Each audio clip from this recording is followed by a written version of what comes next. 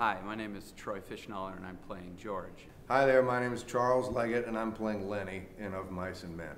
I've had a long relationship with Of Mice and Men. I read it first when I was in high school. It was on the curriculum, so I think I read it when I was a junior in high school.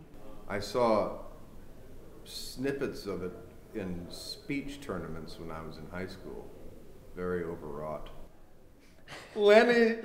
I don't think I'd ever read it until getting ready for this. You know, you're playing a part that a lot of people have a really strong idea about who this person is. It becomes a really nice challenge to kind of inhabit the body myself and become George and put my own kind of experiences behind him. It's a big responsibility. A lot, as Jerry keeps telling me in rehearsals, you know, a lot of the dramatic as the plot moves along through George, you know, and his experiences and his trying to keep Lennie out of trouble and keep themselves working towards their American dream.